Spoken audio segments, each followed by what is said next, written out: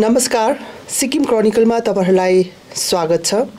आज 2 मई र हिजो 1 मईको दिन सिक्किम लगायत विश्वभरि नै यो मजदुर दिवस पालन गरिएको छ र सिक्किममा पनि मजदुर दिवस धेरै अघिदेखि मनाउँदै आएका छन् भने विशेष गरी यो पाली राजनीतिक दलहरूले 3 वटा मुख्य राजनीतिक दलहरूले यो दिवस पालन गरेको छ र मजदुरहरूको निम्ति के कस्ता कामहरू गरियो र गरिने छ भन्ने प्रकारको घोषणाहरू भएको छ र नयाँ दलहरूले हामी सरकारमा पुगेपछि मजदुरहरूको लागि यसरी काम गर्छौं भन्ने दाबीहरू पनि गर्दै गरेको हामीले हिजो मात्र विभिन्न समाचारका माध्यमबाट हामीले जान्न पाएका छौं र अहिले हामीसँग स्टुडियोमा हुनुहुन्छ सिक्किम प्रोग्रेसिभ युथ फोरमका सदस्यहरू र हामीले उहाँहरूलाई किन निम्ताएका छौं भने विशेष गरी वर्कर्सहरूको मुद्दा, लेबरहरूको मुद्दा, उहाँहरूको पेटको मुद्दालाई यस फोरमले धेरै अघिदेखि आवाज उठाउँदै आएको थियो र एउटा न्यूनतम एउटा बेसिक निड्स सबैको पूरा हुनुपर्छ र यसमाथि सरकारले काम गरिनुपर्छ भन्ने मागहरू पनि यस फोरमले राख्दै आएको थियो र हिजोको यो सेलिब्रेसनले सिक्किमका वर्कर्सहरूको निम्ति के कस्ता बेनिफिटका कुराहरू भएका छन् भन्ने विषयमा आज चर्चा गर्न हामीले हाम्रो स्टुडियोमा रुपेन कार्की साथै उहाँको सहयोगीलाई पनि आज स्टुडियोमा निम्त्याएका छौं। हामी आज यस विषयमा विशेष चर्चा गर्नेछौं। तपाईहरु दुईजनालाई स्वागत छ।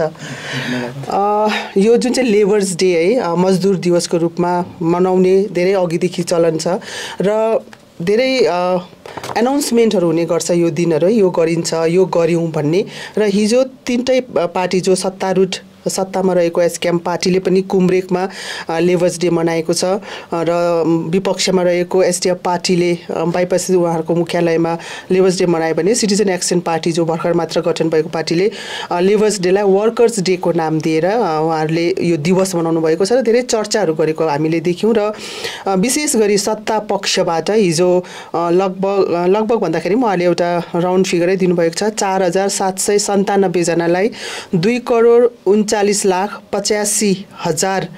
जुन चाहिँ डाइरेक्ट बेनिफिट ट्रान्सफर भनेर फिनान्शियल रिलिफ दिएको घोषणा पनि उहाँले गर्नुभएको छ अनलाइन भनेर र यो हामीले यसलाई भाग गरेर हेर्दा एकजनालाई 5,000 को दरले उहाँले यो बेनिफिट दिएको हिजो घोषणा गर्नुभएको छ र अरु यस विषयमा अरुको चर्चाहरू पनि गर्नेछौं। जुन यो सेलिब्रेसन छ यसलाई तपाई कसरी लिनुहुन्छ किनभने तपाईहरुले धेरै अघिदेखि यो मुद्दालाई अघि बढाइरहनु भएको थियो। सिक्किम क्रोनिकललाई धन्यवाद, तपाईलाई पनि धन्यवाद।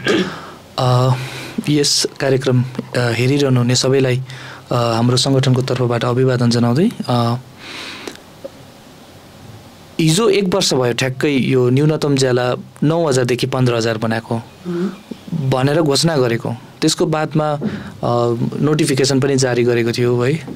पछि न्यूनतम ज्यालाको लागि संघर्ष गरिरहने क्रममा हामीलाई त कैद नै गर्यो। एक दिन थानामा एक रात त हामीलाई कैद गरेर राखेको थियो र आज पुनः आएर फेरि न्यूनतम ज्याला हामी 15,000 बनाउँछौं भन्ने घोषणा हिजो आयो। त्यो खासमा केही पनि नौलो कुरा त छैन, केही पनि नौलो कुरा थिएन या केही पनि नौलो कुरा छैन। सेलिब्रेसन भनेर जुन टर्म दियो खासमा चाहिँ यो के भने मजदुरहरूको जुन संगठित शक्ति छ त्यसलाई डिस्ट्रोय गर्ने, त्यसलाई छताछुल्ला गराउने प्रयास हो सत्तारूढ दलको भन्ने हामीलाई लागेको छ। किनभने 1 वर्षसम्म मजदुरहरूको जुन न्यूनतम ज्याला थियो त्यो सरकारले दिँदै दिएन। अहिले पनि घोषणा मात्रै गरेको छ, त्यो दिने के निश्चित भइसकेको छैन। त्यसले गर्दा त्यो सेलिब्रेसन चाहिँ हामीलाई लाग्छ त्यो एउटा मजदुरहरूको जुन वास्तविक समस्यालाई अथवा संगठित भएर केही गर्छन् भन्ने जुन छ त्यसलाई चाहिँ भड्काउने प्रयास हो। मजदुरहरूको जुन चाहिँ तपाईले भन्नुभयो न्यूनतम ज्याला 15,000 भन्ने यसमा अलिकति कन्फ्युजन छ है। इभन हामीले यसमाथि कुनै समाचारहरू ल्यायो भने हामीलाई डिफ्रेन्ट संगठनबाट जस्तै हामी बजारहरूमा जाने गर्छौं, इभन दोकानमा काम गर्नेहरूले पनि उहाँहरू यो 15,000 सरकारले त अनाउन्स गरेको थियो हामीले पाएका छैनौं भन्ने कतिपय प्रतिक्रिया आउँछ भने जस्तै सिक्किममा विशेष गरी एउटा इन्फ्लुएन्स के छ भने प्राइभेट कम्पनीहरुमा जो कार्यरत हुनुहुन्छ है उहाँहरुकोबाट हामीले काहीँ न काहीँ सुन्दाखेरि उहाँहरुको यो चाहिँ 15,000 जुन चाहिँ सरकारले अनाउन्स गरेको थियो त्यो मुताबिक कतिपयले स्यालेरीहरु पाउँदै गरेको कुराहरु पनि हामीले सुनिरहेका छौं। कसले पाएका छैनन् यो तपाईले अहिले भन्नु हुँदैछ जुन चाहिँ 15,000 स्यालेरी अहिलेसम्म पाएका छैनन्, अनाउन्समेन्ट मात्रै भइरहेको छ, अझै पनि फेरि अनाउन्समेन्टै भयो, घोषणा नै भयो भन्नु भन्दैछ नि त, कसले पाएका छैनन्? हामी अहिले लगभग संगठन हामी यो लास्ट इयर चाहिँ विशेष गरेर मजदुर समस्यामा हामी आफै एकदमै सक्रिय रूपमा काम गऱ्यौँ। हामी मात्रै थिएनौँ, मजदुर साथीहरू पनि हुनुहुन्थ्यो। हामी लगभग सिक्किमको प्राय सडकहरूमा पिडब्ल्युडीका साथीहरू हामी भेट्दै हिँड्यौँ है। वान फ्यामिली वान जबका कतिपय धेरै साथीहरूसँग हामी बात गऱ्यौँ र विशेष गरेर चाहिँ पिडब्ल्युडीको वर्करहरू है, आशा वर्करहरू, आँगनवाडी वर्करहरू है, उहाँहरूसँग बात गऱ्यौँ। इभन होमगार्ड, त्यो साथीहरूसँग हामी लास्ट टाइम पुरा बात गऱ्यौँ। र अहिलेसम्म खासमा हाम्रो चाहिँ के भने चाहिँ जति पनि इम्प्लोइज जसको पनि यस्तो हुँदो रहेछ नि, खासमा चाहिँ यो किन 9,000 हुनुपर्छ, किन 15,000 हुनुपर्छ भन्ने कुरा चाहिँ क्वेसन पहिला थियो क्या। अहिलेको जुन महँगाईको अनुपातमा, अहिलेको बजार भाउको अनुपातमा, अहिलेको जति पनि समाजको जुन वस्तुहरूको दाम छ त्यसको हिसाबले चाहिँ एउटा मान्छेको न्यूनतम ज्याला कति हुन्छ भनेर हामीले क्यालकुलेट गर्दा चाहिँ 735 हुँदो रहेछ अहिलेको हिसाबमा। र त्यो त्यति प्रतिदिन पायो भने चाहिँ अहिले चाहिँ मान्छेले के हुँदो रहेछ भने डिग्निफाइड लाइफ जिउन सक्दो रहेछ। र त्यो चाहिँ जसको पनि पाएको छैन, कुनै पनि सेक्टरमा होस् उनीहरूले पाउनुपर्छ भन्ने हाम्रो पहिलो थियो। र अहिले चाहिँ सरकारले जुन घोषणा गर्यो लास्ट टाइम, त्यहाँदेखि कसले पायो भन्दाखेरि चाहिँ जुन प्राइभेट सेक्टरहरूको फार्मा कम्पनीजहरू त्यतातिर भने चाहिँ एप्लाई गर्यो, त्यो त प्राइभेटले नै एप्लाई गर्यो। तर गभर्मेन्ट सेक्टरमा चाहिँ टेक्निकली कुनै पनि पहिला गभर्मेन्टले अनाउन्स नगरिकन त गरेको थिएन। जब गभर्मेन्टले नोटिफिकेसन निकाल्यो तब मात्रै गरेको छ नि त। यसलाई कसरी हेर्नुहुन्छ? खासमा चाहिँ यो हामी चाहिँ के हुन्छ भने सरकारको चाहिँ के भने मजदुरहरू चाहिँ कम्पनीमा काम गर्दैछन् र उनीहरूको सही मूल्य देऊ भन्ने कुरा हो। र त्यो फेरि मजदुरहरूको आन्दोलन व्यापक थियो, त्यो आन्दोलनको दबावमा निजी कम्पनीले गर्नु परेको। सरकार त यसमा एकदम, सरकारले त झन् नोटिफिकेसन निकाल्नु पर्नेमा बाधा गरिरहेको थियो, निकालेकै थिएन। त्यसले गर्दाखेरि यो सङ्घर्ष चाहिँ मजदुरको वसत पसिनाको मूल्य हो, त्यसमा सरकारले ठुलो के गर्नुपर्छ भन्ने होइन। यति चाहिँ सरकारले झन् ढिलो गरिदिरहेको थियो, पछिसम्म कति लामो अन्तरालसम्म इम्प्लिमेन्ट भएन। अझै पनि कतिवटा क्षेत्रहरूतिर लागू भइसकेको छैन, अझै पनि मसिनो निजी क्षेत्रमा, हजुर प्राइभेट कम्पनीजहरूतिर। तर विशेष गरेर चाहिँ तपाईँले भन्नुहुँदैछ मसिनो तब मात्रै उहाँहरूले त्यो स्यालेरी दिनु सक्नुहुन्छ नि त। यदि त्यो मसिनो कम्पनी चाहिँ एकदम बेनिफिटमा छ, प्रफिटमा छ भने, र यो बिजनेस एङ्गलबाट पनि हेरिन्छ नि त प्राइभेट सेक्टरमा त। हजुर होइन, खास चाहिँ त्यो मसिनो सेक्टर फोकस भन्दा पनि मेन फोकस चाहिँ गभर्मेन्ट सेक्टर्समा काम गर्ने। हाम्रो चाहिँ प्राइमेरी फोकस चाहिँ के थियो भने पिडब्ल्युडीमा काम गर्ने है। हाम्रो लगभग अहिले दैनिक रूपमा डेली नै कसैले फोन गरिरहेको हुन्छ। साथी, हामी धेरै साथीहरूसँग सम्पर्कमा छौँ। हिजो फर्किने वर्करहरू यति साह्रो दुःखी भएर फर्क्यो क्या। हामी आयो है गाडीबाट, अब नआऊ भन्ने हुन चाहिँ त्यो कहाँ छ प्रुफ भन्दै सरकार खोज्नको प्रोग्राममा जानुभएको थियो उहाँहरू दुःखी भएको। दुःखी कुन सन्दर्भमा भन्ने चाहिँ अब यो डिबिटीहरू पायो भन्ने त हल्ला छ, तर न्यूनतम ज्याला चाहिँ लास्ट टाइमदेखि 1 वर्षको हिसाब गऱ्यो भने उनीहरूले भनेको थियो हामीले जब सङ्घर्ष गरेको थियौँ होइन तपाईँहरूको ढिलो भए तापनि के यो एरियलको रूपमा पाइहाल्छ, एरियरको रूपमा पाइहाल्छ। र 1 महिनामा चाहिँ एउटा वर्करको 9,000 देखि 15,000 बढ्दाखेरि 1 वर्षमा चाहिँ 72,000 हुन्छ। सो 72,000 उनीहरूले त ढिलो भयो भने केही छैन पाउँछ भन्ने आशा थियो नि, तर हिजो त त्यस्तो केही कुरै भएन। त्यो एरियर 72,000 पाउने केही नयाँ घोषणा तपाईँले सुन्नु भएन हिजो? होइन, घोषणा आयो, यो डिबिटीको कुरा होइन। डिबिटीको त उहाँहरूले दिने यो चाहिँ पर हेड 15,000 घोषणा त उहाँहरूले लास्ट टाइमै गरेको। त्यसले गर्दा त्यो घोषणा त अब जस्तो मैले भोलि भने अरे तपाईँलाई कि भोलि घाम लाग्छ है भन्यो भने त्यो नयाँ तपाईँले फिल गर्नुहुन्न, किनभने त्यो एउटा लागिसकेको होइन, किनभने हिजो पनि लागेको थियो, आज पनि लागिरहेको छ। पिडब्ल्युडीको कुराकानी गर्नुपर्दाखेरि हामीलाई पनि कतिपय अफ द रिकर्डहरू है आउने गर्छ। पिडब्ल्युडीको चाहिँ अलिकति स्यालेरी बढेको छैन, मिडियामा निकालिदिनु नि। तर हामी किन निकाल्दैनौँ भने हाम्रोमा एउटा जब भन्ने मान्छे स्वयं उहाँले अफ द रिकर्ड नभनेर हामीलाई कि त रिटर्नमा कि चाहिँ उहाँहरू स्वयं आएर मिडिया समक्ष बोल्नुभयो भने हामी उहाँहरूको समस्या निकाल्ने, हामीले हाम्रो कार्यालय यसरी अघि बढाइरहेका छौँ भने अफ द रिकर्ड हाम्रोमा पनि आउने चाहिँ गर्छ कहीँबाट कि अब हाम्रो स्यालेरीहरू बढेको छैन भनेर। र तपाईँहरूले यो तपाईँहरूको संस्थाले विशेष गरी वर्कर्सहरूमाथि धेरै आवाज उठाएकोले गर्दाखेरि तपाईँहरूले एउटा यसलाई इस्यु मात्रै बनाएको या जेन्युन नै प्रकारले तपाईँहरूकोमा गुनासोहरू आउने गर्छ? यो चाहिँ जेन्युन, इनफ्याक्ट हामीले भनेको छैनौँ को आउँदैछ भनेर है। खासमा चाहिँ राजनैतिक दलहरूको निम्ति चाहिँ के हो भने मान्छेको समस्या, मान्छेले जुन दैनिक रूपमा डेली फेस गरिरहेको प्रब्लम चाहिँ राजनैतिक दलहरूको लागि चाहिँ मुद्दा हो। तर मान्छेको लागि चाहिँ जो मान्छे त्यसले पीडित छ त्यो मान्छेको चाहिँ जीवनको कुरा हो।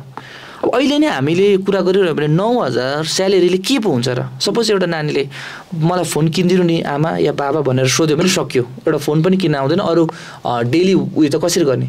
त्यसले गर्दाखेरि चाहिँ के भने सिस्टमेटिकल्ली यो जुन व्यवस्था छ अहिलेको है, अहिलेको सरकार छ या अहिले जे व्यवस्था जे भनौँ, उसले चाहिँ मान्छेलाई क्रिपल बनाउने अथवा मान्छेलाई भनौँ न मान्छेको जुन एउटा मर्यादित जीवन जिउन नसक्ने परिस्थितिमा हाल्नुको लागि न्यूनतम ज्याला चाहिँ एकदमै कम्ती गरिदिरहेको कसरी अहिले जस्तै त 15,000 पाउनु पर्ने माग भइरहेको छ है कति पाउनु हुँदैछ यो PWD को 9,000 अहिलेसम्म 9,000 पाइरहेको छ विशेष गरी के भन्न चाहन्छ राजनीतिक दलहरूको है तीनटा मुद्दा हुने गर्छ या सबैको जीवनमा रिलेटेड एउटा सामाजिक आर्थिक अनि राजनीतिक मुद्दा हुन्छ जस्तै सामाजिक मुद्दामा विभिन्न धर्म रिलेटेड कुराहरू अरू विकासका कुराहरू आउने गर्छ भने जसरी आर्थिक मुद्दामा यो यस प्रकारको है यसरी स्यालेरीहरूको रिलेटेड आउँछ भने राजनीतिक मुद्दामा अधिकारको मुद्दाहरू आउँछ है अब यो कतिको यो तीनटै मुद्दा एकदमै महत्त्वपूर्ण हुने गर्छ तर सबभन्दा बेसिक इम्पोर्टेन्ट आर्थिक मुद्दा र यो मुद्दालाई राजनीतिक दलहरूले है आज मनाउँछन् उहाँहरूले सेलिब्रेसन गर्छन् सेलिब्रेसन त ठुलो एचिभमेन्ट गरेर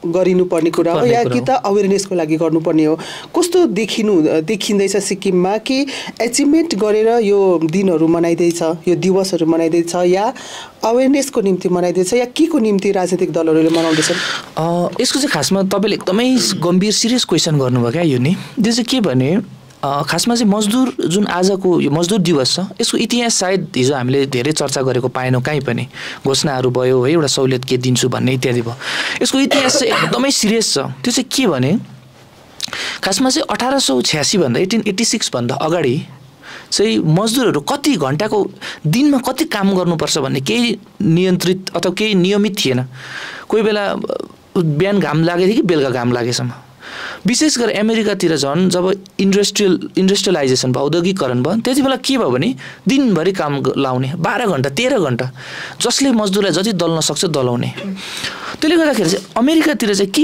एउटा मजदुरहरूको लहर चल्यो भने चाहिँ हामी चाहिँ दिनमा 8 घन्टा मात्रै काम गर्नुपर्छ हामीले 8 घन्टा त बौद्धिक काम गर्नु पर्यो सुत्नु पर्यो खानु पर्यो हाम्रो गीत सङ्गीत गर्नु त्यसले गर्दा जुन 8 घन्टा कामको सङ्घर्ष चल्यो 1886 अगाडि नै खास 1884 मै त्यहाँको अन्तर्राष्ट्रिय जुन मजदुर सङ्घ थियो त्यति बेलाको त्यो मजदुर सङ्घले चाहिँ त्यहाँनिर घोषणा गरिदियो है कि अब चाहिँ 8 घन्टा काम गर्ने तर सरकारले मान्दैन त्यति बेलाको अमेरिकाको सरकारले जब कुनै आवाज हुन्छ जब आफूमाथि एक्सप्लोइटेसन हुने गर्छ तब आवाज हजुर यो पनि पुरा व्यापक एक्सप्लोइटेसन अब दिनभरि काम गरेर पनि जीवन नचलाउन सक्छ त्यसले गर्दा 8 घन्टे कामको सङ्घर्ष चल्दै थियो र 1886 को 1 मेमा चाहिँ आन्दोलन चलेको थियो फर्स्ट मेमा र थर्ड मेमा चाहिँ त्यहाँनिर गोली हान्दियो क्या मजदुरहरूलाई त्यहाँनिर मारियो त 4 मेमा झन् बहुत मजदुरहरू बहुत समूहमा मार्थ्यो मजदुरहरू आन्दोलनको क्रममा 4 जना त्यो मजदुरको नेतृत्व गर्नेहरू जस्तो फिसरहरू होइन ती मजदुरहरूलाई त स्पाइस फिसर भन्ने मजदुरहरूले झुन्ड्यायो भने 4 जनालाई र त्यो मजदुरहरूको सङ्घर्षले गर्दाखेरि त्यो त एकदम लामोसम्म चलिरह्यो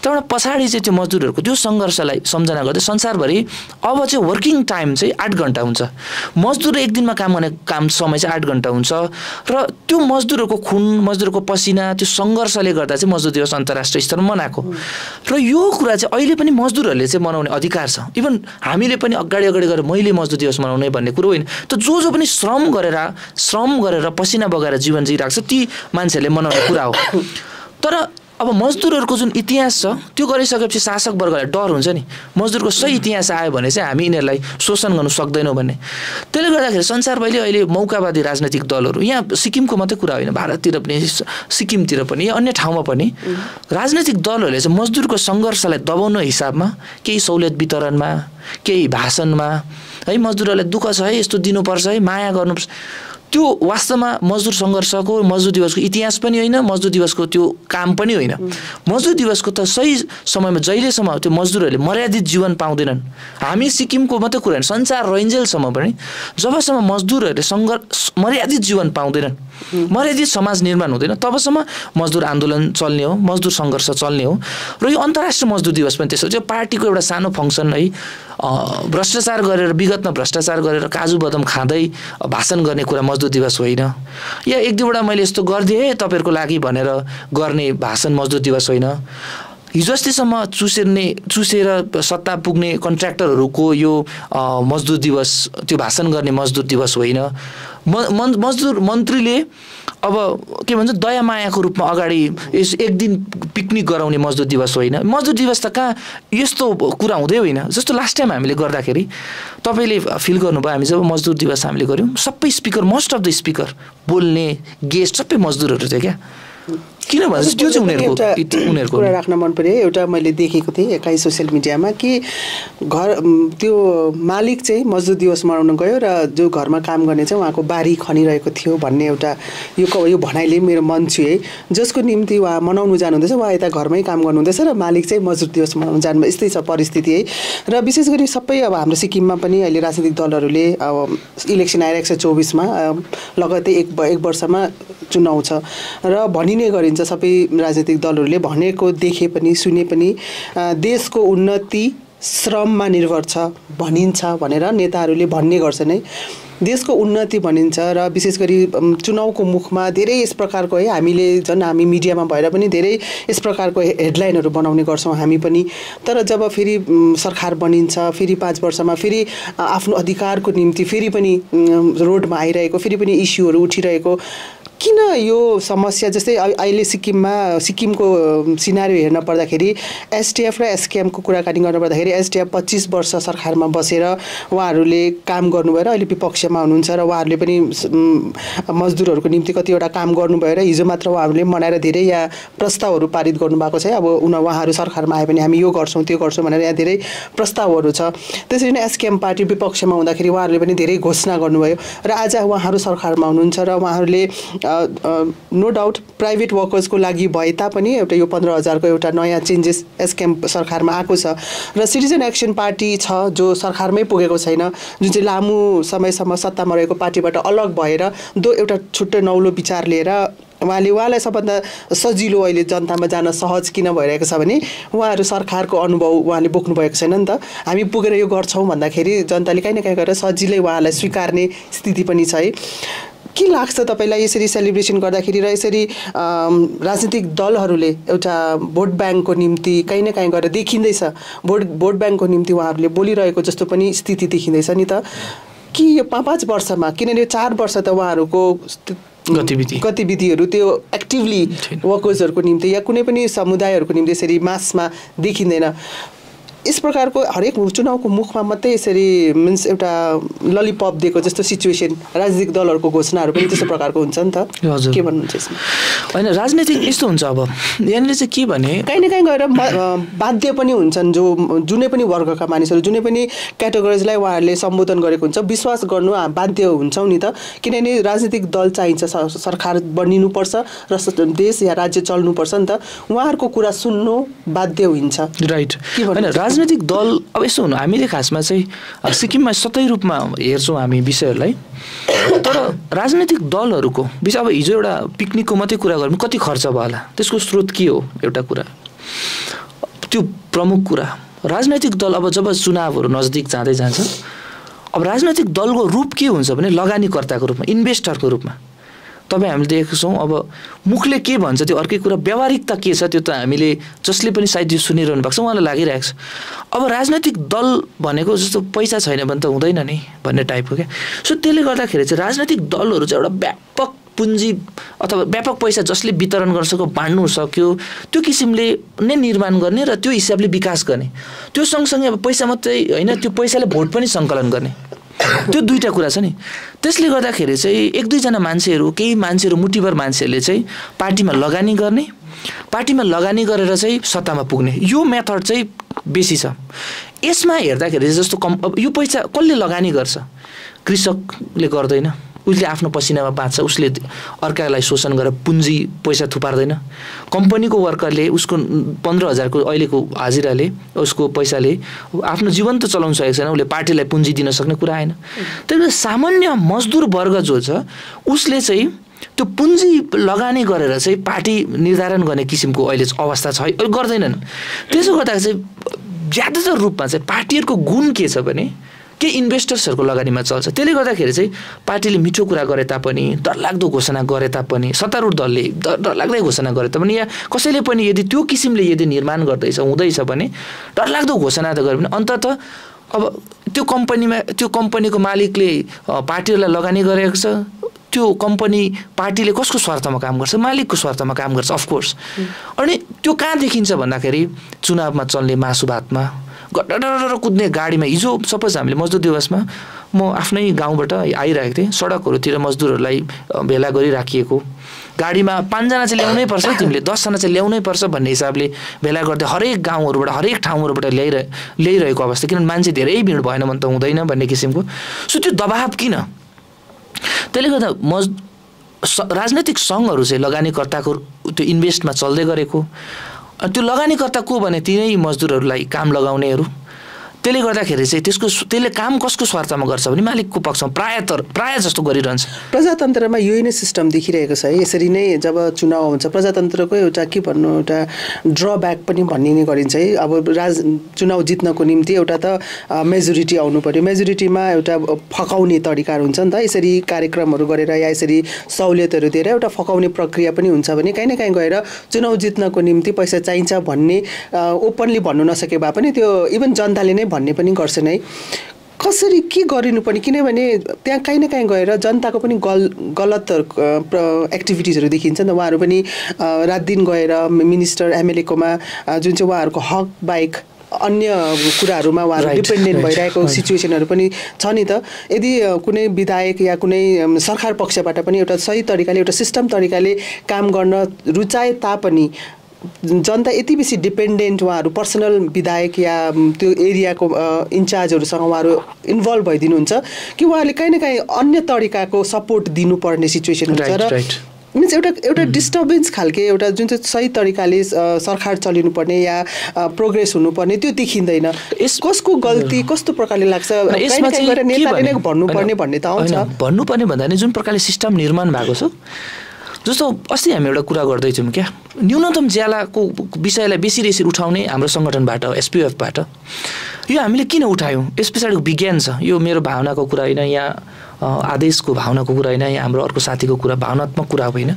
यो चाहिँ के भने जस्तो एउटा वर्करले उसले राम्रो ज्याला पाएपछि चाहिँ सपोज अहिले अस्पतालमा जाउँ, अस्पतालमा गयो भने अस्ति म एकजना भाइ लिएर अस्पताल गएँ, सानो भाइ लिएर, ज्वरो नापिदिनु नि भनेर गरेँ। यो तपाईँ थर्मोमिटर ल्याउनुहोस् किनेर भने म थर्मोमिटर किनेर ज्वरो नापिदियो, अनि चाहिँ ज्वरो आएर रहेछ है भनेर भन्थेँ क्या। अस्पतालको अवस्था सिरिन्जदेखि लिएर हरेक कुरा किन्नुपर्छ। एजुकेसन अहिले प्राइमेरी एजुकेसन त लगभग सक्यो, गभर्मेन्ट स्कुल्सहरूको अवस्था त्यस्तै छ। अहिले हरेक मान्छेले यदि सक्छ भने प्राइभेट स्कुलमा हाल्ने प्रयास छ। ट्रान्सपोर्टेसन यति साह्रो महँगो भएको छ, बजारदेखि अर्को बजारमा जाने बसहरू लगभग एभाइलेबल नै छैनन्, खालि प्राइभेट ट्याक्सीहरू महँगो। अनि कमोडिटीको प्राइसहरू वस्तुहरूको दाम यति साह्रो बढेर जाँदैछ। त्यसले गर्दाखेरि चाहिँ मान्छेको बेसिक नेसेसिटी महँगो हुँदैछ, तर उसले काम गरेको पसिनाको मूल्य चाहिँ कम्ती पाउँदैछ। त्यसो गरिसकेपछि कि सपोज एउटा मान्छेले मजदुरले PWDको वर्करको 300 रुपियाँ पाउँछ उसले, अब उसलाई आज खसीको मासु खानु मन पर्यो अरे, उसले खानु सक्दैन किनभने त्यो त 700 पुगिसकेको छ। अब 3 दिन काम गरेपछि 1 केजी खानु सक्छ उसको परिवारको लागि। अनि एउटा केही घरमा अलिक राम्रो खानेकुरा सपोज 300 रुपियाँ हाजिराले घरमा 4 जना भएको परिवारलाई त 1 प्लेट भात पनि पुग्दैन, उसले के लगाओस्। त्यसले गर्दा सपोज कसैले 200 रुपियाँको टर्च लाइट बाँड्यो अरे भने उसले थाप्नु मन लाग्छ नि कि 300 रुपियाँको मेरो दिन छ, 200 रुपियाँ टर्च लाइट हो भने म थापिदिन्छु। सो यो चाहिँ मैले भनेको चाहिँ के भने एक प्रकारले एउटा खाल्डो निर्माण गरिदिने मान्छेहरूको जीवनमा है, व्यवस्था यस्तो प्रकारले निर्माण गरिदिने कि जहिले मान्छेलाई अपुरो हुने त्यस्तो। अब हामी पनि ट्रान्सपोर्टेसन सस्तो छ भने इजिली जानु सक्छौँ, राम्रो अस्पताल छ। त्यसले गर्दा के भयो भने अस्पताल जानु पर्यो, नेताको घरमा पुग्नु पर्यो, किनभने राम्रो अस्पताल त उसले बनाइदिएको छैन। जसलाई हामीले प्रतिनिधि बनाएर पठाइदिउँ उनीहरूले त अस्पताल बनाइदिएनन्। राम्रो अस्पताल नबनाएपछि अब के गर्नु पर्यो? अब स्वामी प्रभु तपाईँले अलिकति दया गरिदिनुहोस् न भन्नु पर्यो। उसले दयाले 500 दियो भने 1000 दियो भने त्यो हामी लिएर आउनु पर्यो। त्यसले त मान्छे जान्छन् भन्ने कुरा भन्दा पनि मान्छेलाई जाने सिस्टम बनाइदियो क्या, परिस्थिति त्यो किसिमको बनाइदिएको छ। त्यसले गर्दाखेरि चाहिँ मान्छेहरू जति पनि निर्भर छन् हामीले हजुर, त्यसले गर्दा सामाजिक सम्पत्तिलाई बलियो बनाउन सक्यो, सामाजिक सम्पत्तिहरू दह्रो बनाउन सक्यो। बेसिक लेभलमा राम्रो ट्रान्सपोर्टेसन, राम्रो एजुकेसन, राम्रो हेल्थ यदि निर्माण गर्न सक्यो र राम्रो न्यूनतम ज्याला दिन सक्ने हो भने अब अरू थुप्रो कुरा छ र बेसिक लेभल यति गर्नु सक्ने भने लु को हामी माग्न जाँदैनौँ। किन सकिरहेका छन्? तपाईँ यो सक्ने यो डिमान्ड धेरै तपाईँले धेरै अगाडिदेखिको आवाजहरू उठाइरहनु भएको छ है। र जहिले पनि सरकार चुनाव हुन्छ या सरकार बनिन्छ यही कुराहरूमै अब कुराहरू उठ्ने गर्छ या पब्लिकहरूमा जाने गर्छन् है। र सिक्किम पनि भारतको 22औं राज्य भएको लगभग 40-45 वर्ष पुगिसकेको छ। 3-4वटा सरकारहरू फेरिसकेका छन् है। 25 वर्षको लामो सरकार, 15 वर्षको लामो सरकार भण्डारी सरको र अहिले आएर अहिलेको नयाँ सरकारको पनि 4 वर्ष कार्यकाल पुरा भइसकेको छ। यही कुरालाई, यो त एउटा बेसिक निड हो नि त, एउटा घर चलाउने जस्तै, एउटा घर चलाउँदाखेरि एउटा सिम्पल खानु बस्नु एउटा घर चाहिन्छ भनेको जस्तै कुनै देशमा कुनै राज्यमा बस्नुको लागि आधारभूत सुविधाहरू हो नि त। अहिलेको समयमा पनि यही आधारभूत सुविधाको निम्ति नै किन आवाज उठाउनु पर्ने परिस्थिति बारम्बार उठिरहन्छ र राजनीतिक दलले चुनावको मुखमा यही मुद्दालाई चुनाव सकेपछि उहाँहरूको मुद्दा अलग्गै हुने गर्छ, उहाँले अरू कुराहरू एड्रेस गर्नुहुन्छ, तर चुनावको मुखमा यही आधारभूत विषयहरूलाई नै किन उहाँहरूले आजको दिनसम्ममा एड्रेस गर्नुपर्ने परिस्थिति भइरहेको छ? यो यसो छ नि, श्रम गर्नेहरू, मेहनत गर्नेहरूले आफ्नो सही मूल्य पाएको छैन। मेहनत नगर्नेहरूको जीवन तपाईँले हेरिहाल्नुहोस् होइन। 5 वर्ष मन्त्री नेता गरिसक्दा त तपाईँ कस्तो व्यवहारको रूपमा मात्रै होइन, आर्थिक रूपमादेखि लिएर सबै रूपमा सम्पन्न त्यो भएको त हामीले देखिरहेको छौँ होइन। त्यसले गर्दा के अब जस्तो जहिले प्यारालाइज गराउन सक्ने क्या। अब यो एक त मान्छे जसरी नेतृत्व गरिरहेको छन् दलाल भ्रष्ट मान्छे पनि छन्। त्यो सँगसँगै यिनको किन त्यस्तो निर्माण भयो भन्दाखेरि चाहिँ यिनीहरूको पार्टी निर्माण गर्ने प्रक्रिया, पार्टी इत्यादि के छ भने इन्भेस्टमा चल्दैछ। डरलाग्दो कसैले इन्भेस्ट गरिदिन्छ होइन। त्यो इन्भेस्ट गरिसकेपछि के हुँदैछ भन्दाखेरि चाहिँ अब त्यसलाई उकास्ने रूपमा मालिकहरूलाई स्वार्थपूर्ति गर्ने, त्यसमा 1000 मान्छेलाई अब मिच्नुपर्ने परिस्थिति यिनीहरूको विकास भइरहेको, त्यो कुरा चाहिँ छ। अर्को कुरा चाहिँ के भने यो सत्तासीन हुन चाहने र अहिले सत्तामा बस्ने मान्छेहरू के हुन्छ भने सत्तामा जाने या इभन जान चाहनेहरूको पनि आयो गाउँमा सपोज भने एकदमै नौमती बाजा बनाएर मानौ यो मान्छे चाहिँ मान्छे होइन, यो मान्छे चाहिँ अर्कै संसारको अलौकिक चिज हो। अब भगवान अलिकति दिल कम खुसी भएन भने त हामीलाई हेर्दैन भन्ने किसिम छ नि।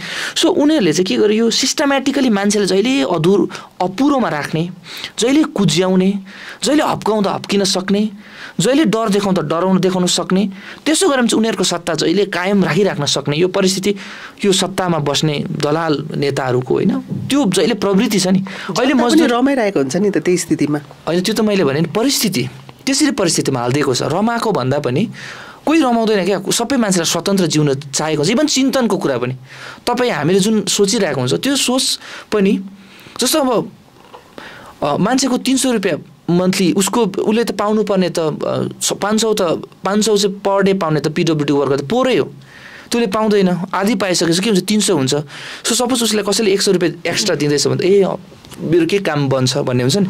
सो त्यसले त्यो चिन्तन आउनुको लागि पनि त्यो परिस्थिति निर्माण गरिदिएको हुन्छ क्या।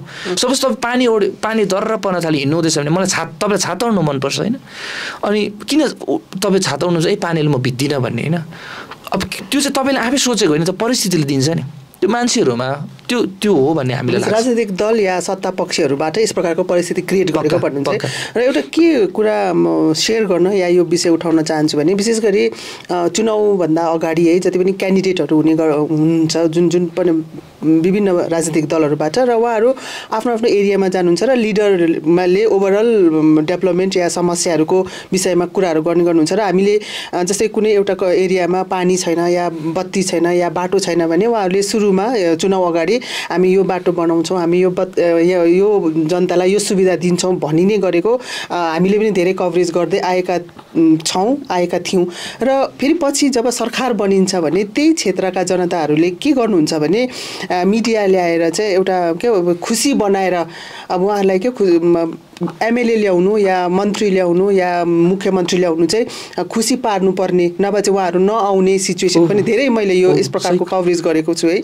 उहाँहरूको कर्तव्य हुँदैन जब उहाँहरूले घोषणा गरेको हुन्छ, उहाँलाई थाहा हुन्छ नि त आफ्नो कुन चाहिँ ठाउँमा के समस्या छ आफ्नो क्षेत्रहरूकै, तर त्यो पनि उहाँहरूले के मिडिया ल्याएर देखाउनु पर्ने, नभए चाहिँ उहाँ क्षेत्र विधायक या मुख्यमन्त्री या सिस्टमलाई थाहा छैन भन्ने खालको प्रतिक्रियाहरू इभन मैले धेरै यस प्रकारको न्युजहरू मैले कभरेज गरेको छु है। मुख्यमन्त्रीलाई लानुपर्ने छ कि उहाँहरूलाई चाहिँ बाटो देखाउनु पर्ने छ, एरिया एमएलएलाई लानुपर्ने, मिन्स एरिया एमएलएलाई त हरेक गाउँको घर समस्या थाहा हुनुपर्ने हुँदाहुँदै पनि धेरै वर्ष अघिदेखि नै मैले यस प्रकारको सिचुएसन, यस प्रकारको समस्याहरू देखेको स्थितिहरू देखिरहेको छु है।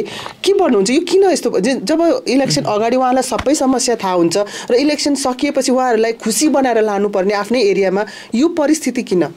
एक त नियत ठिक छैन। अब सपोज अहिले म रफली तपाईँलाई यो एउटा चर्चाको रूपमा अब प्रोबेबल क्यान्डिडेट को हुनसक्छ एउटा कुनै पनि क्षेत्रको XYZ क्षेत्रको सपोज हुन त हामी यो मजदुर दिवसबाट धेरै यता जाँदैछौँ सपोज रिलेटेड छ यहाँ के भने सबै एउटा प्रोबेबल क्यान्डिडेट को हुनसक्छ भन्दाखेरि विगतको कोही मन्त्री या MLA या भ्रष्टाचार गरेर धेरै पैसा सङ्कलन गरेको छ र उसलाई फेरि दया गर्नु मन परेको हुनसक्छ या ठुलो कन्ट्र्याक्टर हुनसक्छ जसले धेरै लगानी गर्नु सक्छ या जीवनभरि धेरै एकदमै ब्युरोक्रेट्सको रूपमा काम गरेको छ र अब उसलाई फेरि समाज सुधार्ने मन परेको हुन्छ।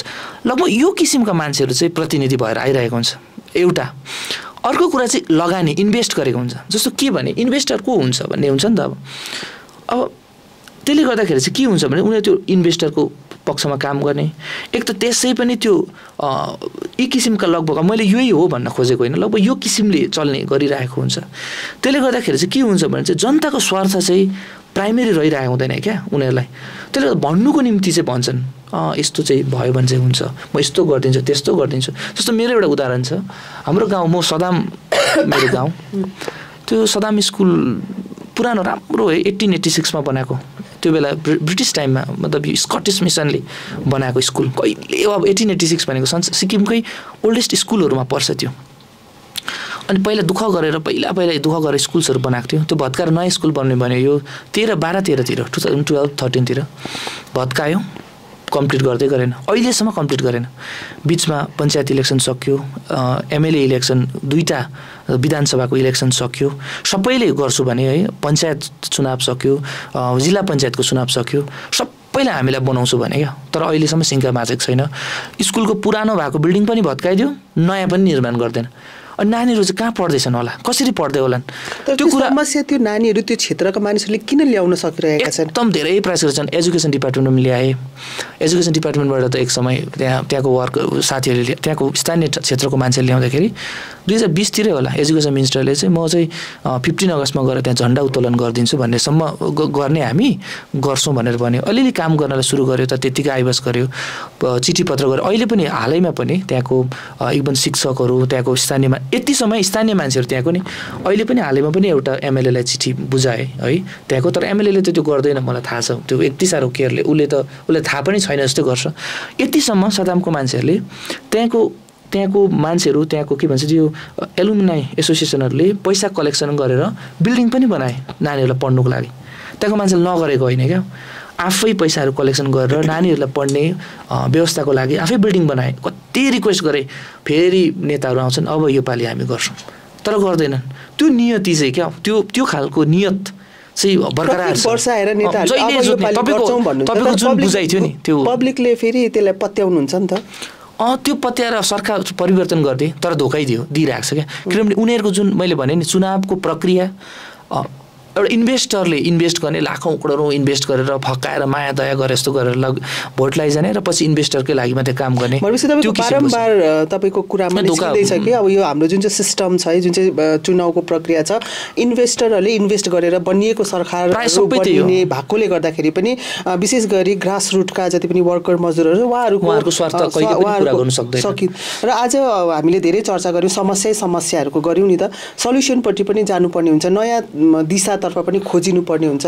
जो तपाईँहरू कुनै राजनीतिक दलमा समावेश हुनुहुन्न एउटा इन्डिपेन्डेन्ट एउटा संस्थाको तर्फबाट राज्यमा भएको विभिन्न समस्याहरूको तपाईँले आवाजहरू उठाइरहनु भएको छ विशेष गरी हेल्थ सेक्टरमा र मजदुरहरूको एउटा बेसिक लाइफमाथि है के गरिनुपर्ने किनभने चुनाव आउँदैछ फेरि 5 वर्षको निम्ति सरकार बनिन्छ फेरि सिक्किमको सिनारियो के छ भने राम्रो भए पनि नराम्रो भए पनि 5 वर्ष पर्खिने है अब हेरौँ भन्ने खालके या त्यसलाई फेरि सिटिङ सरकारलाई फेरि ल्याउने हो या नल्याउने हो भन्ने कुराहरूमा 5 वर्षसम्म कि दुःखमा जनता बस्नुपर्ने हुन्छ कि सुखमा बस्नुपर्ने हुन्छ है कस्तो प्रकारले अब राजनीतिक दलहरू धेरै मैदानमा आउँदैछन् अहिले त अब सिक्किममा काहीँ न काहीँ गएर बिजेपी पार्टीको पनि एउटा इन्फ्लुएन्स बढिरहेको छ है र जुन चाहिँ 2019 को चुनावभन्दा एकदमै फरक किसिमको चुनाव हुने सम्भावना हामीले पनि देखिरहेका छौँ सिक्किममा के भन्न जनता पनि सचेत हुनुपर्ने हुन्छ राजनीतिक दलहरूले के भनेर उहाँहरूले आफ्नो है मुद्दाहरू अगाडि बढाइरहनु भएको छ कस्तो प्रकारले अब एक्सक्युज जनताले पनि लिने समय छैन नि त, किनभने 5 वर्ष दुःख पाउनुपर्ने या सुख पाउनुपर्ने त जनताको हातमा हुन्छ नि त। जनताले पनि बुझ्नु सक्नुपर्ने हुन्छ, या फेरि आफ्नो अधिकारको निम्ति आवाज उठाउन सक्ने पनि हुनु पर्यो नि त। सधैँ कसै न कसै राजनीतिक दलको काँधमा राखेर या कुनै संस्थाको काँधमा राखेर या मिडियाको काँधमा, जुन चाहिँ सिक्किममा एकदमै प्रचलित छ, त्यो समयसम्म धेरै कुराहरू बिग्रिनु सक्छ या सप्रिनु सक्छ, र त्यो त्यतिको सचेत नागरिक पनि हुनुपर्ने हुन्छ। खालि राजनीतिक दललाई मात्रै दोष आएर, सरकारलाई मात्रै दोष आएर पनि कुनै कामहरू सच्चिने वा सम्भावना हुँदैन है। यो विषयमा पनि एउटा सचेत नागरिकहरूले आवाज उठाउनु पर्ने छ। जो सिक्किममा सचेत नागरिक भए तापनि बोली नभएका नागरिकहरू हामी देख्ने गर्छौँ। के हामी अन्ततिर छौँ, के भन्न चाहनुहुन्छ? हामीलाई तपाईँले एकदमै सही प्रश्न गर्नुभयो क्या। पहिला त अब सरकार निर्माण जस्तो चुनाव भनेपछि चाहिँ के समस्याहरूलाई समाधान गर्ने हामी चाडको रूपमा हेरिरहेछौँ, तर अघि मैले भने इन्भेस्टरहरूको लागि चाहिँ लगानी गरेर नाफा कमाउने चाडको रूपमा उनीहरूले हेरिरहेको हुन्छ। हामीले हुन्छ हाम्रो जीवनको सानोभन्दा सानो समस्या पनि, जस्तो मेरो ठाउँमा पानीको साह्रै दुःख छ क्या, अचम्मै पानीको दुःख हुन्छ। मलाई कहीँ गएर सुत्नु पऱ्यो भने चिन्ता लागिरहेको हुन्छ क्या, पानी बग्दैछ भने यो ट्याप बन्द गर्नुपर्ने थियो भन्ने। त्यो पानीको दुःख मैले सानोदेखि देखेर हुन्छ नि। सो मेरो मात्रै कुरा होइन, अरूको पनि। त्यस कारण के छ भने पहिला चाहिँ राजनीतिको जुन कुरा छ है, कुनै पनि पार्टी होस्, पहिला कुन विषय चाहिँ विषयको समाधानका निमित्त गरिनुपर्ने। जस्तो यो नागरिकहरूले जुन भोगिरहेको समस्या छ, यसलाई दया गर्नु भन्ने पनि होइन। मजदुरहरूलाई जुन जस्तो अहिले अन्तर्राष्ट्रिय मजदुर दिवसको छ, उनीहरूलाई दया गरेर धेरै पैसा दिनु, उनीहरूलाई के दिनु भनेको पनि होइन। उनीहरूको हक अधिकार जुन दिएको छैन, जुन खोसेर राखेको छ, त्यो चाहिँ नखोसिदेऊ। त्यो चाहिँ हामीले थिच्नु सक्दैन। उनीहरूले सही पाउनुपर्ने र सही राजनीति गरिनुपर्ने। जस्तो शिक्षामा के समस्या छ, के समाधान हुनुपर्ने, र मान्छेले चयन गर्दा पनि मान्छेले आम नागरिकले पनि शिक्षालाई लिएर प्रमुख राजनीतिमा चर्चा हुनुपर्ने। शिक्षाको यस्तो मोडल, कुन किसिमको संसारभरि विभिन्न मोडल छ, यो मोडल हाम्रो लागि बेस्ट हुनसक्छ। हेल्थ अहिले सबै लगभग प्राइभेटाइजेसन हुने, सानोभन्दा सानो ट्रिटमेन्ट हुँदैन है। अब त्यो त उदाहरण कहाँ देखिन्छ भने तपाईले मुख्यमन्त्री दिल्ली जाँदै पछि पैसा दिनु परेको, यहाँ हाम्रो बिमारीहरू ट्रिट भएकै छैन नि, त्यही कारण दिल्ली जाने बित्तिकै गएको है, पैसा उयो गरेको। कोही मान्छे आफ्नो बिमारी भयो भने चाहिँ अब मुख्यमन्त्रीले धन्यवाद गर्नु भिडियो बनाइहाल्नुपर्छ। अहिले किन बनाउनुपर्छ नि, हेल्थमा अब छँदै छैन। नभए त उहाँले जस्तो म अस्ति गएर प्रेसर नापेर आएँ, मैले मुख्यमन्त्रीले धन्यवाद दिनु, किन त्यो मैले त्यहाँ ट्रिटमेन्ट पाइहालेँ, तपाईँले पाइहाल्नुहुन्छ होला। मैले कसैले दिनु पर्दैन, किनभने त्यो चाहिँ सिस्टमभित्र पर्छ। म अझै यसमा सकिहाल्छ पहिला के भने हेल्थकोमा राजनीतिकरण, ट्रान्सपोर्टेसनमा होइन, मिनिमम वेजमा, यस्तोलाई लिएर चाहिँ मान्छेले सङ्गठित गरेर चाहिँ आफ्नो समाज निर्माणलाई लिएर गर्नु, पहिला त्यो दिशातर्फ जानुपर्छ। कसलाई छानिहाल्नु, कसलाई गरिहाल्नु भन्दा पनि यो विषयमा चाहिँ मान्छेको ध्यान केन्द्रित हुनु पर्यो। अर्को प्रमुख विषय चाहिँ प्रकृति छ। अहिले सिक्किममा चाहिँ प्रकृति के भने हाम्रो अस्तित्वै कहीँ गयो, तपाईँले सिक्किमका धेरै ठाउँहरू हेर्नुहोस्, डङ दब्बिरहेको छ अहिले। जस्तो ड्यामका क्षेत्रहरूतिर दब्बिरहेको, त्यसले रिसर्च अब मान्छेको अस्तित्व हुन्छ नि, घरहरू डङ फुटिरहेको। कतिवटा ठाउँ सिक्किमको अहिले धेरै ठाउँ हामी हिँड्दाखेरि, जस्तो हिङदामको त्यहाँनिर दब्बिरहेको, ग्याङटोकको यहीँ पर पनि दब्बिरहेको होइन, त्यहाँबाट यो डिक्चुको त्यो ठाउँ दब्बिरहेको, जहीँ पनि डङ दब्बिराख्ने। यो इभन प्रकृतिको जुन उयो छ नि, त्यो अहिले यति साह्रो इम्पोर्टेन्ट विषय बनिरहेको। सडकको के अरे खोलाको छेउको टाक्टु बगरहरू डाङडुङ उकाइदिरहेको। जस्तो हामी रम्फूदेखि रोडाथाङ जाँदाखेरि सबै दब्बिएको छ। सो डरलाग्दो स्यान्ड माइनिङहरू चल्दै गरेको, ड्यामहरू हुँदै गरेको। सो एउटा मुख्य कुरा चाहिँ के छ, यो प्रकृति पनि अहिलेको हाम्रो जीवन के भन्नु, अहिलेको यो विषयहरूलाई लिएर चाहिँ मान्छेको ध्यान केन्द्रित, यो विषयहरूमा लिएर चाहिँ राजनीति भएपछि चाहिँ यो यस्ता किसिमको राजनीतिक दलहरूले जोत्ने ढाँट्ने भन्ने कुरा त त्यो परै जाइहाल्छ, त्यो छेउछाउ पनि आउने कुरा आउँदैन। त्यो किसिममा चाहिँ केही न केही निकास हुनसक्छ, त्यसमा मैले भनेर पनि हुँदैन क्या। अनि राजनीतिक दलहरूले चाहिँ हाम्रो समस्या, हाम्रो घाउ कोट्याएर राजनीति गरिदिन्छ क्या। हामीले हाम्रो घाउको समाधान आफै खोज्न थाल्नुपर्छ भन्ने चाहिँ हामीलाई लागेको छ। भनेपछि जनता आफै सचेत हुनुपर्ने भन्नुभयो। तर एउटा विषय के उठाउनु मन पर्यो, तपाईँले जुन चाहिँ मुख्यमन्त्रीले जुन चाहिँ हेल्थ वाइज जुन चाहिँ फिनान्सियल हेल्पहरू गरिरहनु भएको छ, यस विषयमा धेरै चर्चा हुने गर्छ। विपक्षी दलहरूले यसमा आलोचनाहरू गर्नुहुन्छ है। के गलत छ त? किनभने मुख्यमन्त्रीले बारम्बार भन्नुहुन्छ यो एउटा मानवतावादमा एउटा सिस्टम, एउटा म व्यक्तिगत तर्फबाट साथै म अफिसियल तरिकाले पनि म यो सहयोग गर्छु भनेर उहाँले भनिरहनु भएको छ।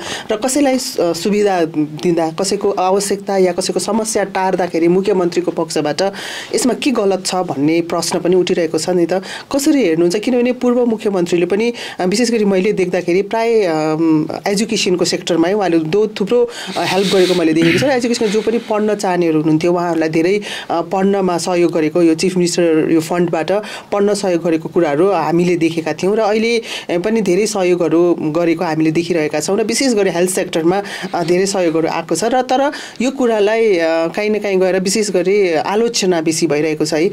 किन त आलोचना गरिँदैछ विशेष गरी मुख्यमन्त्रीको यस प्रकारको सपोर्टलाई? जस्तो आज म मेरो घरबाट यहाँ आएँ, आउँदाखेरि घाम लागिरहेको थियो होइन, उज्यालो भएर म बाटो टर्चलाइट नबाली आएँ। मैले घामलाई धन्यवाद दिइनँ, तपाईँले पनि दिनु भएन। संसारको घाम संसारभरि लाग्छ क्या, संसारभरिको मान्छेहरूले कसैले पनि धन्यवाद दिँदैन घाम, किन उसले अन्याय नगरी सबैलाई दिइरहेको हुन्छ। यस्तो सिस्टम क्रिएट गरिदिएको हुन्छ जसले छल्दैन उसकोमा पुगिहाल्छ। छल्यो जबरजस्ती छल्न चाह्यो भने त पुग्दैन। त्यसले हामीले घामलाई धन्यवाद दिँदैनौँ, पानी पनि त्यही हिसाबले परिरहेको हुन्छ। सिस्टम चाहिँ त्यो कुरा हो क्या। अब घामले चाहिँ दुईजना अलिक अग्लोलाई लागिदिने हो, अलिकति अग्लोलाई लागिदिने हो, के भन्छ नि त्यो फारोगरी दिने हो भने चाहिँ घामको त्यो उयो हुन्थ्यो नि। त्यसरी गर्दा अहिले चाहिँ के भने सिस्टमै क्रिएट छैन, सिस्टमै छैन। अब हामी बिमार भएपछि अस्पताल जाने हो, अस्पताल गएर अहिले सानो टेस्ट गर्नु पऱ्यो, टेस्ट छैन। सानो अल्ट्रासाउन्ड गर्नु पऱ्यो, कति महिनाको डेट आउँछ। एक्सरेको त्यस्तै छ, सानोभन्दा सानो जिल्ला अस्पतालहरूको सबैको अस्पतालको त्यस्तो छ। सो त्यसमा चाहिँ हामीले अब त्यो यसो हेर्दा त क्यास दिँदाखेरि त राम्रो लाग्छ, तर के भने त्यो चाहिँ प्यारासाइटमा कन्भर्ट गराएको जस्तो देखिन्छ। हामीले राम्रो स्वास्थ्य सुविधा निर्माण गर्ने हो भने चाहिँ त्यो एकजनालाई क्यास दिनु, अर्कोलाई नदिनु, अर्कोलाई बेसी दिनु, फेरि कुन चाहिँ बिमारीलाई कति किसिमको दिने त्यस्तो केही पनि स्पेसिफिक रेन्ज छैन। सबै यो बिमारीले यति दिनुपर्छ, यति ट्रिटमेन्ट हुन्छ, त्यस अब भेराइटी अफ रेन्जहरू हुनसक्छ। सो त्यो चाहिँ अब त्यो सिस्टम होइन क्या। त्यो चाहिँ पहिला चाहिँ भएको अवस्थित स्वास्थ्य व्यवस्थालाई चाहिँ समाजीकरण बलियो बनाउनु पर्यो। त्यसो गरिसकेपछि हामीले एकजनालाई गोजीमा अलिकति जाँदा हालिदिउँ त्यस्तो पर्दैन क्या। समस्या चाहिँ त्यहाँनिर हो, एउटा राम्रो सिस्टम बनाऊ भन्ने। सिस्टम नभएर एउटा व्यक्तिगत सपोर्टमा कहीँ न कहीँ गएर डिसब्यालेन्स सोसाइटीमा यसरी प्रस्तुत गरिन्छ नि त कि मानव उदार हृदय सीएम भएको कारण पैसा दिएको। उहाँले भन्दा हुन्छ नि त उहाँले घरको कुन चाहिँ सम्पत्ति बेच्यो होइन, कुखुरा बेच्यो कि भएको सुँगुर बेच्यो कि गाई बेच्यो कि या के बेच्यो। अब त्यो चाहिँ त्यो प्रकारकोमा पुग्छ नि त। मैले दिँदैछु भने मैले केही बेचेर दियो होला, मेरो घरको केही सम्पत्ति दियो होला। सिस्टम चाहिँ उहाँको व्यक्तिगत होइन, यो सरकारको फन्ड भन्नु चाहनु भएको। एक त व्यक्तिगत फन्ड हो, सरी यो हाम्रै फन्ड हो। त्यसलाई चाहिँ उहाँले के भन्छ आफै कन्ट्रोल गरेर कसलाई कति दिने छुट्याउने सिस्टम बनाएको भए त कसलाई कति दिने छुट्याउनु पर्दैन। जो बिमारी छ कुनै पनि मानवतावादकै कुरा गर्ने त कुनै पनि मानव जाति बिमार हुन्छ त्यो लेट उपलब्ध पाउँछ। सबैले अस्पतालमा सुविधा पाउनु चाहिँ अमानवतावाद होइन नि त। मानवतावाद त त्यो हो नि, कुनै पनि बिमारी शरीर चाहिँ त्यहाँ जाँदा ट्रिट हुन पाउनु अझ मानवतावादको त अझै ठुलो कुरा चाहिँ त्यहाँ हो नि। त छानी मलाई अब छानी भन्नाले आउँदा त भयो नि भन्ने कुरा हुन्छ होला, तर हामी त्यहाँ जानु नै पर्दैन। त्यो सिस्टम होइन क्या। संसारमा कुनै भन्नु पनि भएको छ मेरो छेउमा आइपुगेपछि म सबैलाई नै सहयोग गर्छु। संसारको त्यस्तो काहीँ पनि हुँदैन क्या। मुख्यमन्त्री प्रेसिडेन्टकोमा गएर चाहिँ घुँडा टेकेपछि चाहिँ पाउनुपर्छ भन्ने खालको खासमा त्यो त स्वर्गतिर चाहिँ हुन्छ होला। जानु नपरोस् एउटा सिस्टम बन्नु पर्दैन तपाईको पर्नु हुँदैन नि त्यसो। अब हामी एउटा कुरा सानोभन्दा सानो कुराको लागि मलाई चाहिँ अब प्यारासिटामल चाहिएको छ अस्पतालमा मैले पाउनु पर्ने हो नि त। अब म कहाँ त्यसमा जानु होइन। त्यसले गर्दाखेरि त्यो सिस्टम त एकदम के भन्न चाहनुहुन्छ? अन्तिममा हुनु त हामीले धेरै डिस्कस गरिसक्यौँ, लामो पनि भइसक्यो। एउटा सचेत नागरिकको हैसियतमा के भन्न चाहनुहुन्छ? मैले अघि पनि भनिसकेँ, प्रश्न गरिसकेँ कि चुनाव पनि आइरहेको छ, राजनीतिक दल चाहिन्छ।